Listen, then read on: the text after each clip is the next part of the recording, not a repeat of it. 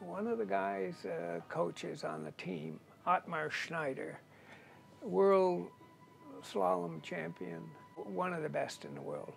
We used to play hockey together, and he had a hat, and I didn't have one day, and he said, well, you can have mine. So he gave me a hat. So it was my prize, so I brought it home, and I said to my mother, can you make a hat like this?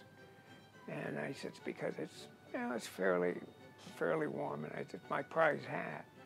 So she knit a hat, and it didn't look anything like it. It didn't look anything like it. It came up, and it had this peak, and I said, oh, that's all right. That's fine. You know, she says, well, I tried, and I tried, and I tried, and I said, don't worry about it, it's fine. So I wore it the next day on the mountain, and then a couple of guys on the ski patrol, they liked that. They wanted one because it was warm, and from there on, it was constant. Everybody wanted one of those hats.